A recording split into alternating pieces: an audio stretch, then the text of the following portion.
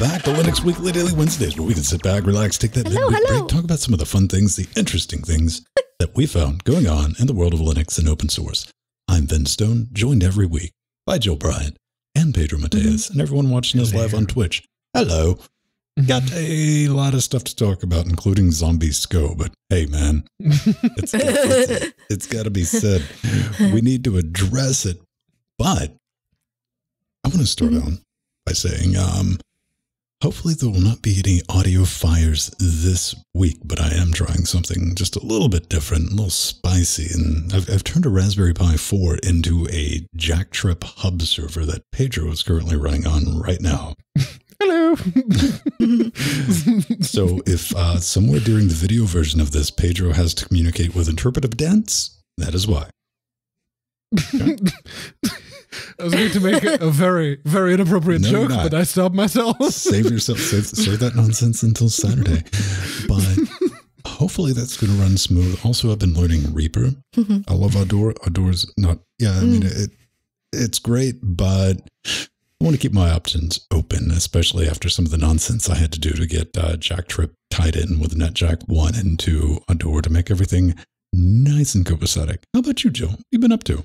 Yeah, so it's my Steve husband's birthday today. Yay! So I'm very excited about that. But he has to work late tonight, so we're going to celebrate on Friday, and that'll be good. And I've had more progress on working on my room and getting it remodeled. So things are starting to move out. Very nice. Pedro, what's up with those headsets, man? You trying to be like me? Sort of, kind of. I actually was just looking for a new pair because the Corsair HS50s that I had were, well, they were falling apart, and I put some Gorilla Glue to hold them together, and, you know, with the heat of one's body, the glue started to seep out, and my hair would get glued to the top band.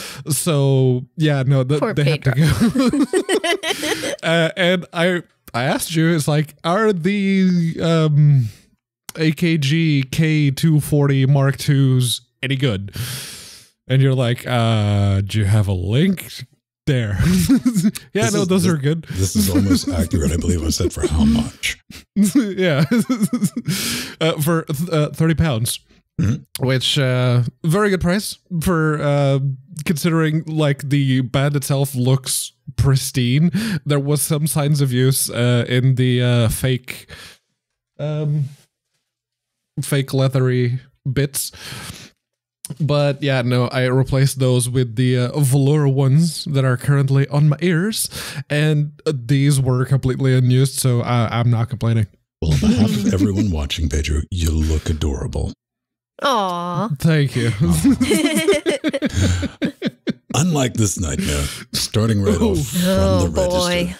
Yes. Bud. IBM Red Hat face copyright antitrust lawsuit from SCO Group successors Xenos, Big Blue, and its third-capped subsidiary accused of nicking Unixware blueprints, and like, oh man, this again, right? This again.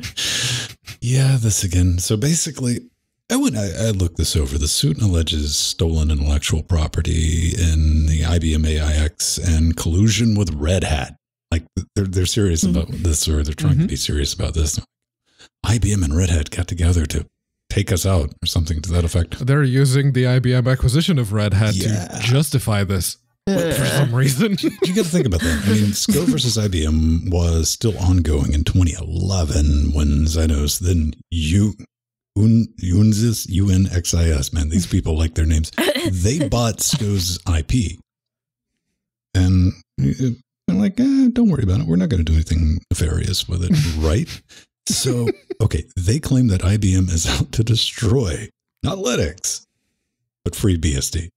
And that's what... This reads like bad fanfic. I understand that. Now, it does boil down to this. It's like IBM and Red Hat merger made a company that no one can compete with. And also they nicked their stuff way back when. And we make a product that you genuinely have to look from like, what? Oh, I guess. Okay, that's the thing. It's the antitrust thing. To which I'll say is very, very suspiciously just like leaves out, I don't know, SUSE Enterprise Linux, because that's not a thing, or the Ubuntu server offerings. No, yeah. You know, the other companies in the space that are doing just fine. I don't know. That's what they're going to have to put the suit down to, because the whole IBM stealing code, we've already sorted that with Unix We're an open server. That's just going to be tossed out. They're not going to mess with it. So the only thing they're going to try to get through is like, we can't let this merger that's already happened and happen, whatever. I don't know. I don't know either. At this point, I read this okay, what exactly do you stand to gain with this? Yeah. I get it, bad publicity is still publicity, and I'm sure you are desperate for some, but SCO died on that hill. Do you really want to go stand there? Really? Hey, Pedro, I want to ask you this. There has to be somewhere like SCO purist. No, man. Oh. Just SCO fan people. That they're like yes, rooting the SCOM. I mean, what?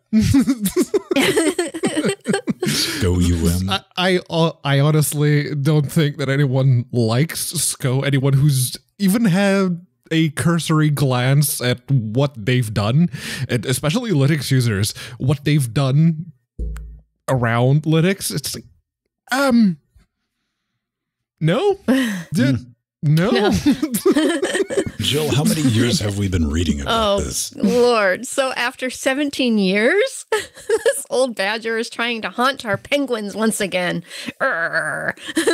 So in 2016, Xenos CEO Sean Snyder said, "We are not SCO. We are investors who bought the products. We do not buy the ability to pursue litigation against IBM, and we have absolutely no interest in that." So yes, as Pedro was saying, what has changed? Well, I think they have fallen on hard times and are scraping to stay alive. And really, this lawsuit has no merit, like in the past. So. I don't get it. The only reason I wanted to give this a mention simply was just the absurdity of it. Because this is a nothing burger, but saying that IBM and Red Hat have colluded to big Linux is attacking BSD. I don't even know where to go with that. It's more amusing. Fortunately, I genuinely wish time and resources were not being spent with this, but get some popcorn. I mean, this would be fun to watch for a few minutes. So we'll get an update on that, and it's probably going to end exactly like everyone at home's like, yeah, we know this is going to end. I'm like, yeah, but come on, popcorn. Okay. Yeah. OBS Studios got a new release candidate out, and if you follow me on Twitter, it's like, wait a minute, you fixed VST2 paths in Linux? Because, well, that's something that should have been fixed a long time ago. And sure enough, they did. Kinda, because, the only suite of open source VST plugins that I know of, LSP, failed to load the GUI. Couldn't get that to work, but there's a gang of other fixes. I did notice with juice-based VST plugins, couldn't resize the GUIs on that. Two of my commercial plugins, and we're talking about audio plugins, by the way, for those at home, they worked from ACM and Overtone. Undo, redo. This is a big thing they've been working on with OBS. If you're unfamiliar with OBS, it's what we're using to stream the show right now. And it's been available for Linux for quite some time. Solid piece of kit, just in general, for somebody new. And you're like, hey, I want to do a stream. I want to get stuff. I want to do things like, hey, there's 3 of us, and it works, and it's brilliant. But the undo redo will allow you to, because there's been, how many times has this hit you, Pedro? You accidentally delete like a scene, an icon, especially, or just like a source, and it's grouped, and you're like, oh no. Yeah, like everything in that group is just gone. And Control Z, oh, it doesn't work. Nope. Why not? No. So that's in this release candidate. Work on that. And they've added support. I think I was talking about it last week before. Wayland support. Pipewire stuff is in there. And there's a lot of new stuff to go play around with. I highly suggest checking it out. It's easy enough to build. There's even like search, compile, OBS, Linux, They have a nice wiki, copy pasta for pretty much any distribution you could think of. And one day I'll get Pedro to do it. I used to do it on Corora when I was using that because it wasn't on the Fedora repos at the time, and it's like, okay, I need it, so I'm gonna do it. And I think I may be slightly wrong, but I think it was Dick Thomas who had the tutorial on how to build it Fedora 23 or 22 at the time. He had the tutorial on how to build it on his website. It's like, thank you. That helped a great deal. In the early days, it was to the point where I think a certain script was made to assist people. Well, I take that back. Take that back. Strider put the Python juice in it. I just like, all right, this is how I get this thing to build. Yay. But go play with it. Go check it out. It is nice. I should point out, if you're on, when I mentioned Pedro, you're not going to be able to compile it on something based on 2004 because libpipewire is too old. Yeah, that could be an issue. But I do believe they're going to put a flag in there to be like, hey, I'm not using pipewire, so let me build. Yeah, okay. Yeah. That'd be a good thing. Happy to see that. But since we're talking about stuff Pedro does, you run the KDE. Hey, yes. I do. I do run KDE Neon specifically. It is the OS that's currently powering this box. And, well, a while ago, the KDE Neon developers, they were starting to get work done on the offline updates. What they call offline updates, which are just you download everything and then the next time you reboot, it installs the updates. Similar in at least in name to what Windows does. At least that seems to be the general perception that's going on there. But it's actually not that different to how, say, Chrome OS does it. It's not the same because Chrome OS does atomic updates, which were all the rage a while back. This isn't that. It doesn't completely update an entire image of the system and load that. Yes. I'm the internet. Okay. KDE's Windows 10 now. Again, no. Only in the sense that you need to reboot after every update. Because other than that, everything else is completely different. The reason that you have to reboot in Windows 10 after every update is because the operating system actively breaks itself in order to be able to update. It's just how it works, and you have to reboot, otherwise it's just not going to work properly. This is exactly to combat that situation, and KDE has always had a bit of an issue with updates breaking UI functionality, KDE Init being the most prolific one at that. To the point where you couldn't even click the reboot button because KDE Init would just segfault because there was a version mismatch. So yeah, this actively fixes all of those issues. And if you've ever tried, even if you're not using KDE, let's say you're just on Ubuntu and you're using the graphics drivers PPA like you're supposed to, and you have the NVIDIA drivers, and you got an update to the NVIDIA drivers, and then you go to launch a game, segfault. You go to open up a browser, segfault. I think everyone here has experienced that. This fixes that too, because the old version is still there. It's not getting updated until you reboot. This is good. Okay, it's annoying. It's going to force you to update a lot more, but it's good. Go ahead. Can I cut it off? If you can. I knew it. It's Windows 10.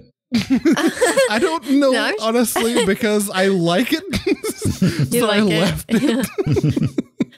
I'm so used to manually doing my own updates, so I would like that option, but I'm sure it's there somewhere. But I think it's really cool that you can actually do the updates in the terminal as well with the pcon command, and you don't have to use Discover, which is nice. That's the way I do it. I actually got the notification yesterday as I was as I was typing the show notes. It's like, oh, let's do that. It's like, pardon the Portuguese, but yeah, there you go. There you go. You have to reboot in order to install the updates. That's kind of what that says. And yeah, that's literally all that is. And you don't have to reboot it right then and there, like you do have to do in Windows 10 if you want, yeah, things to keep working. But yeah, it's just when you next reboot, the updates will be done. Okay. And they'll be done safely without breaking anything else. So that as far as I'm concerned, that's good. That's an improvement as far as KDE is concerned.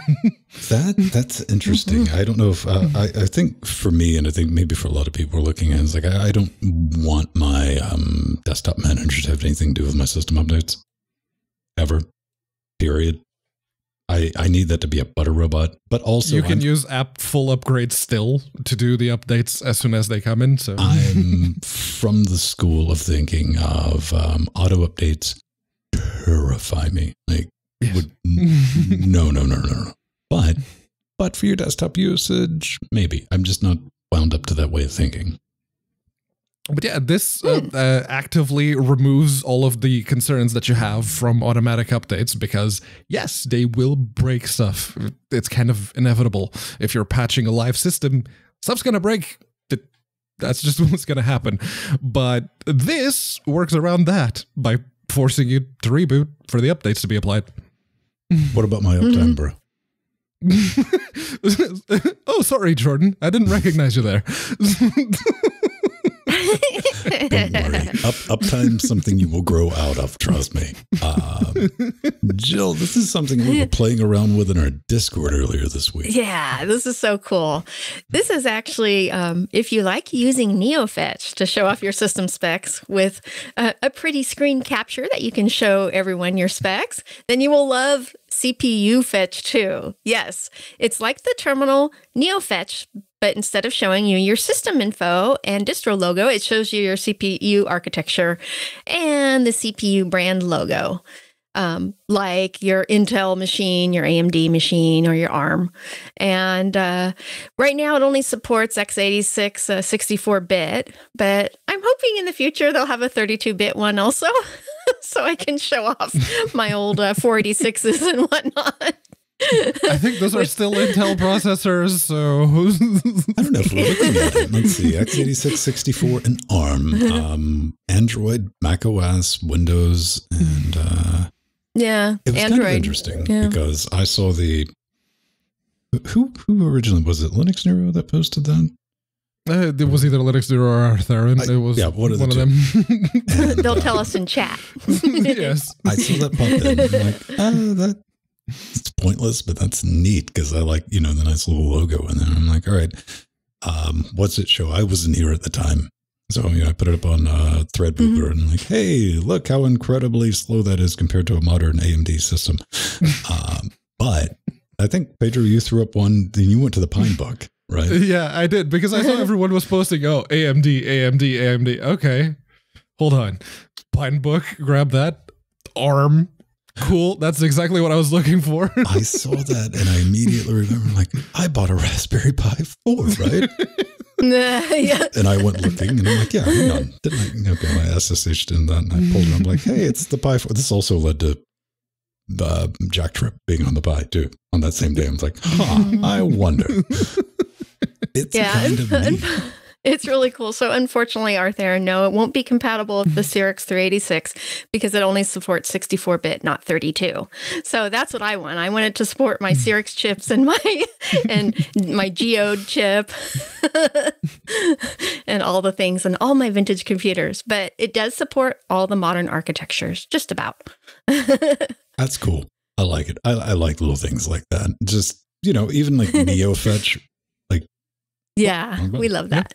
Well, here's the thing with like NeoFetch is I never remember the name of it because it's an odd name. I have the same problem, Ven. It's also anti-me because I'm not a very shouty, flashy person. I don't want people. I'm like, hey, look what I got. I'm like, go away. But every time somebody wants to pull that up, I'm like, what? I'm typing into Google. Thing, the GUI thing, terminal that shows, like going through 2 or 3 answers. It's very good for displaying like the screen resolution that you're running on, themes, if you're a particularly flashy person that likes to share your themes. Yes, that was the springs here. Keep rocking. That'll be even better to edit that. I'm just going to send you your audio track. You can fix it. Aww. But yeah, it shows all of that. And before Neo Fetch, it was Screen Fetch. That's the one I used to use the most. Yes. Yeah, that was a lot. It had a lot less stats too, but it was still cool. And so then how I remember it is I just remember Neo from the Matrix, and that's how I remember it. You know, showing off a cool system. Use Neo, Neo Fetch. All right, right on. Now, something we'd like to take a look at is when somebody writes a blog post, Medium post, something like that, about their Linux adventures in Linux land. Hey, I'm going to give Linux a try. So much so, and more importantly, I'm going to tell the world about it. Turns out Carlos did just that. Mm-hmm. And like many, many others before him, he wasn't entirely pleased with the Linux experience, which I guess it's, to be expected. He is a Mac user, and he got fed up with the Apple way of doing things. I can definitely see that. And he got himself a Dell XPS 13. Very good choice. As decided, you know what? Let's give this Linux thing a go. And I had to force myself personally to continue reading after this line that he wrote. I am an extreme power user to the point that many of the keys on my keyboard don't do what the keycap says. Ooh. Okay. Wizard, burn him. See, that is exactly the kind of pretentious condescension that will make anyone that can actually from Pedro, fix. Yes. That's me level stupid right there. That is the kind of thing that you say to immediately alienate anyone who could fix the issues that you ran into. How can you tell? It sounds like a regular Mac user. Fair. But yeah. His complaint basically boils down to I had to learn a bunch of CLI stuff when on Mac I had all of that functionality in a GUI. And the more I read, the more I think he'd be better off with Windows, because it's like, oh, I need a GUI to do this, and I need a GUI to do that, and I need to be able to do this with minimal mouse clicks and minimal typing. And okay, fair. KDE actually comes very close to doing a lot of the stuff that he's asking about, but KDE has a lot of issues. Like, no, a lot of issues. No, he does make mention of some Linux hidden gems. He's talking about Tracker, Firefox, Nautilus, GNOME Shell Extension Gallery, NSYNC, GIMP, Inkscape, AppGet. Hey, look, the way Crossover and Zernal, obscure app, something about PDFs. I don't know. It's a PDF editor and highlighter. Yeah, it's a good one. Here's something that tripped me up, because Pedro, you mentioned, like, I read up to a point, and I'm like, I had a couple of those, but I powered through for the show. There's a couple in there. I'm like, just get out of here. But one of the ones I want to get this right is I feel like I need to clarify that this is an article aimed at Mac users who are considering a migration to Linux in hopes of a more polished system. Morons? I mean, yeah. I don't say that negatively, but I don't think there's a Mac user on Earth 137 that was like, yes, let's head over to Linux for that nice, smooth transition. Oh, yeah. Linux is a finished product compared to Mac OS. I'm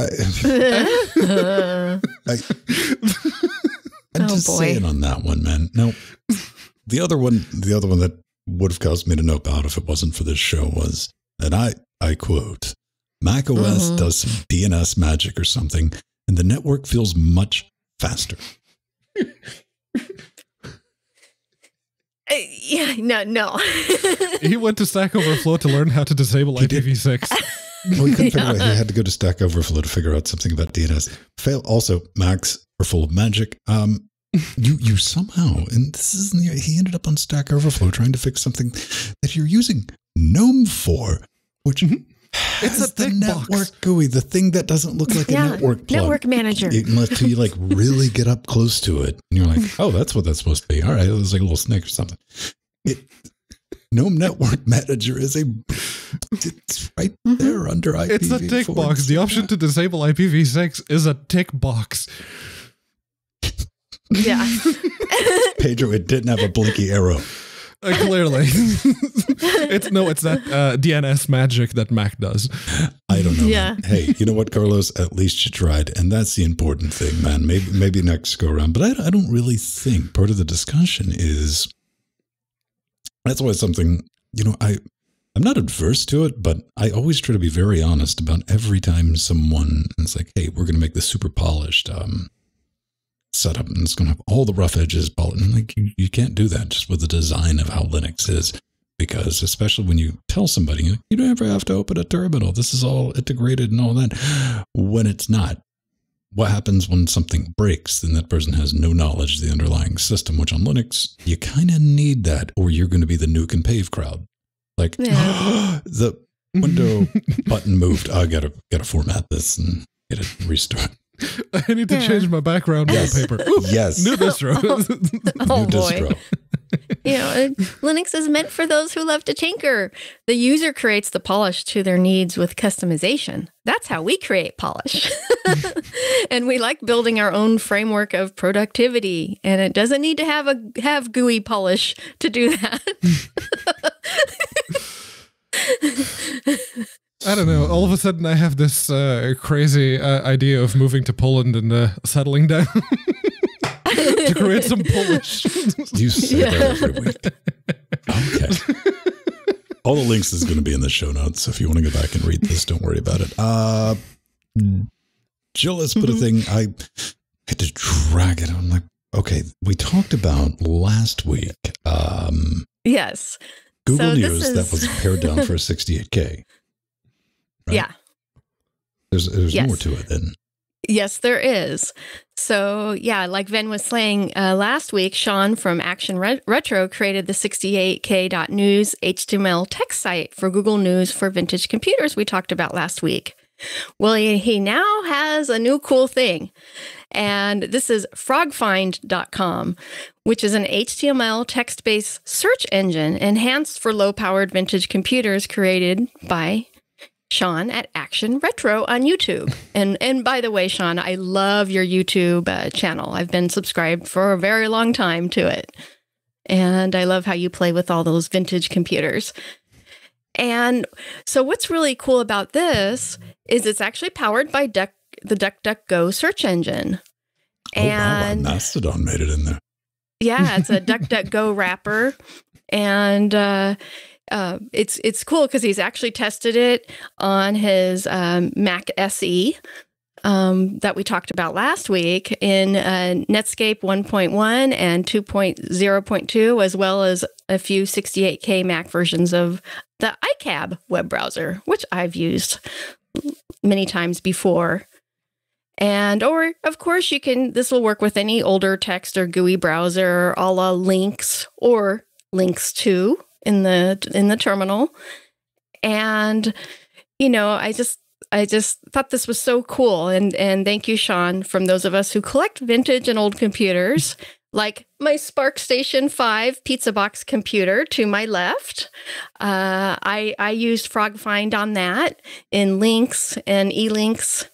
And a very old version of Netscape. And it went very well. So it really helps us that with those old slower computers that don't have much memory and have a hard time connecting to the internet. Or have a 1 gigahertz dual core CPU. Yes.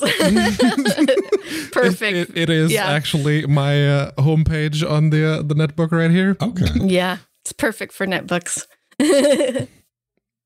Eventually, you have to drop something, or I'm going to stop letting you hold stuff in front of the camera. Hasn't happened yet. I know you do, man. Pedro, I couldn't pick up my SparkStation. That's why I have it behind me. Oh, maybe I'll try it out on my vintage AMD Ryzen. I got one of those first gens. We'll try it out. That's 1700, man. That's 1700, baby. I mean, that's old school. That's how we used to have to live, Pedro, back in the day. Yeah, I say that, but Nori is furiously playing Skyrim over there on the 1600. I really wish you could just crank the camera over, because I've never seen someone furiously play Skyrim. There's a shelf doing the dividing on the way there, so even if I turned the camera, I couldn't see it. Does the camera not have a cord just tossed over? It'll come back, guaranteed. All right. Hey, if you like the show, you like what we do, consider heading over to patreon.com. That's how we finance everything. Patreon.com/Linux Gamecast. We got a bunch of cool bonuses for you if that's your thing. If not, share the show, whatever. That's awesome. I like seeing retweets and stuff like that on the Facebooks and on Mastodon as well. We even have an Odyssey channel. We have a YouTube channel. We got the Twitch channel, by the way. If you're watching live, like, what? Huh? I'm like, yeah, that's what you're watching. It's not witchcraft today. But we want to thank each and every one of you for making this show possible. We don't do commercials. We don't have tracking ads and stuff like that on linuxgamecast.com where we got the guides and stuff like that. It's just there. Go play with it. Hopefully you find it informative, maybe even entertaining. But we have some people to thank this week, Joe. Yeah, so Omegas, oh my gosh, he's a new advisor at the highest level as a Patreon. Thank you so much, Omegas. And we also have AJD, who's a new patron.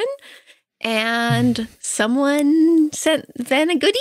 Yeah, a terribly mysterious stranger has struck again. And no joke, a lot of stuff in this studio is repurposed my stuff. I'm just like, well, and one of those things was the show note monitor I have over here, and it was a very curious monitor that I had to take a picture of one night on Linux Gamecast Weekly and post in Discord to get the absurdity out of it, because it was from the early days. Like, this thing had CFL tubes in the back. It was before, it was flat panel, but it wasn't LED.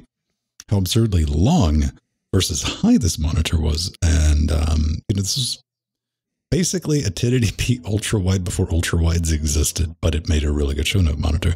But it was old, it was showing its age, and it was incredibly hot. This is a LG 25-inch ultra wide, and it's nice and long. And Pedro was telling me the kids with their new monitors, they just have outboard plugs now. Yes, power bricks. The power brick is so you can have the thin monitor. It is very thin. I've had it I picked it up this morning, and it works as 2 HDMI. They're like $125. I can't say run out and buy them. I don't know.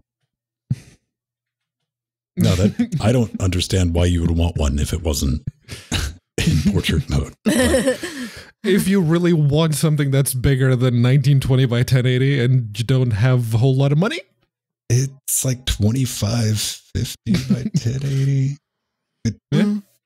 It's the 21.9 1080 resolution. Yeah. I guess, but I like it. Thank you very much. Easy to control. It's got that one knob on the bottom, which gets very confusing when it's on the side. So I gave up. I'm like, that's good enough.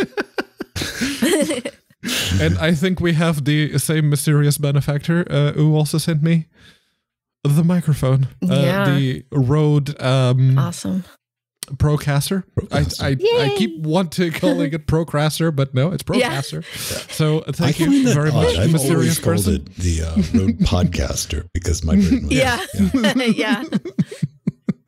It's a decent that mic. Would be fitting. Yeah. It's a very decent mic. Also, nice. I'm enjoying watching that spider mount, not droopy mount. I'll replace the elastic bands at some point. Okay. All right. Fine. Let's get into two quick little bits of pie that we have for our sweet tooth, and that is yum. Pumpkin pie. Maybe. Yes. I don't know. Definitely. Do they make, is it easy enough to add food coloring? Because I'd want to make something that looked like that, but it was. Oh, yeah. You can make them orange or yellow. I've seen people do that. All right. Literally any color you'd like. Yeah. That's Steve's husband's pie for his birthday. He loves pumpkin pie. The warning behind that is be wary of Ven pie. It sparkles. No. If you have a bunch of old USB flash drives and you'd like the ability to copy them to, say, new ones, maybe you've been looking for a dedicated device that you can just plug 2 drives in and maybe an SD card and just, there, done. Wait a minute. Can I change this to where it says feed me? You could. The author is actually working on improving the GUI a little bit. There was an old version of this device that made use of, I think, what was it? rsync.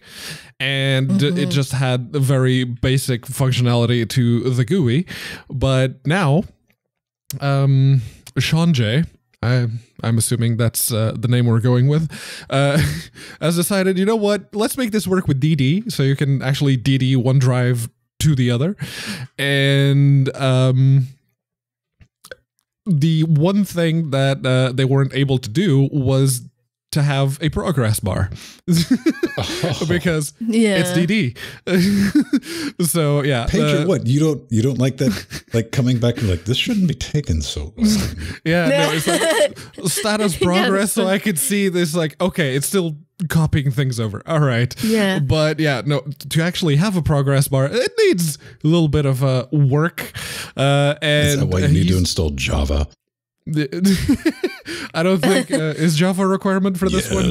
Oh no, yeah. I think that has more to do with Adafruit, the Adafruit screen and the little bonnet for the Raspberry Pi Zero, and it's the author is currently working on a Python GUI interface to show it not just a progress bar, but allow you proper navigation and not just DD one drive to the other, but also be able to copy, say, stuff from one smaller drive to a bigger drive. So that would be very nice. And to have a dedicated device just for that's pretty good.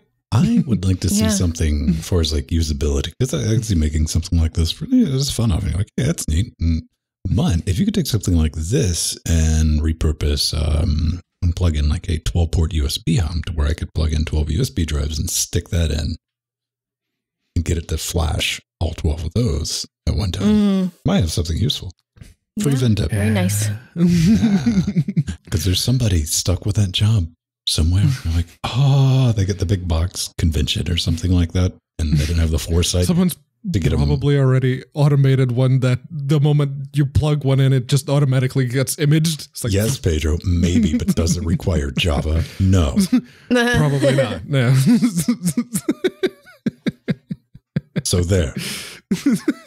That is a win. I'll give it Something I was looking for when I was setting up a Jack Trip hub server on our Raspberry Pi was an easy way to set the governor on a Pi.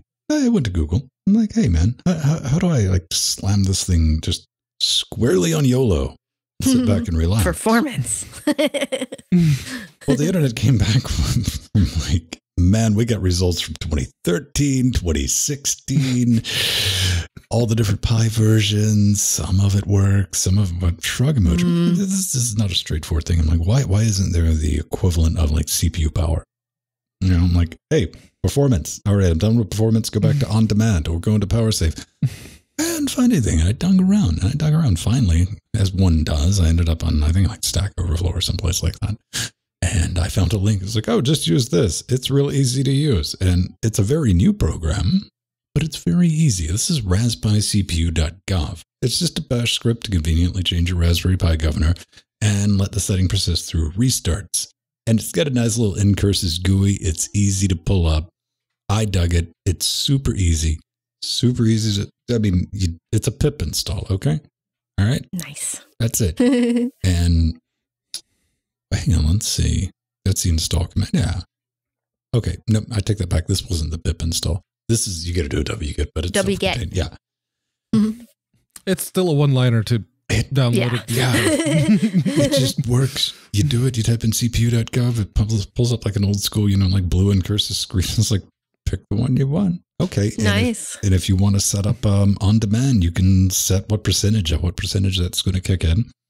I'm like, hey, that's great, because when I'm doing the show, I want the little pie back here screaming for like the sweet release of death at full blown. And, you know, when I'm just playing around with it, I just want it to be on demand. So there's an easy way to do that. But we are over time, so we got to bounce out of here. If you want to get in touch with us, Pedro, how can they do that? Well, there's a multitude of different ways. You Send can us DMs on Twitter. Yes, send DMs on Twitter. You can flash high-powered LED torches in our eyes and try to do Morse code as our retinas scream in pain. Why are you doing that? The best way to actually get in touch with us is to go to linuxgamecast.com, hit the contact button.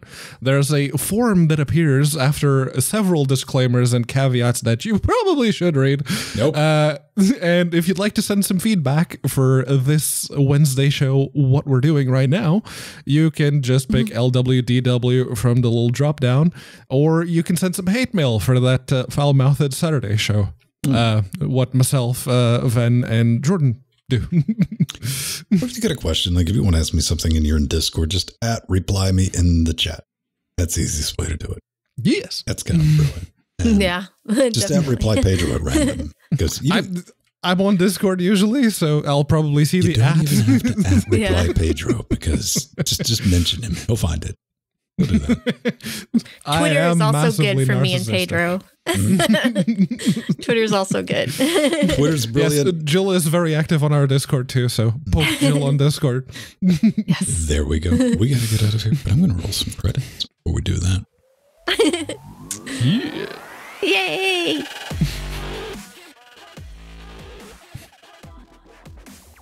Yay, Pedro! Yay, Jill! Ben, we did it! Another show! No one ever says amen. Advisor, Omegas. Oh, no. That's a big you. font Omega's got there. It is. Yeah, that was nice and yellow that too. was It the rule stands out. formerly known Darkwing. as fiscally All right. irresponsible, but it was too long.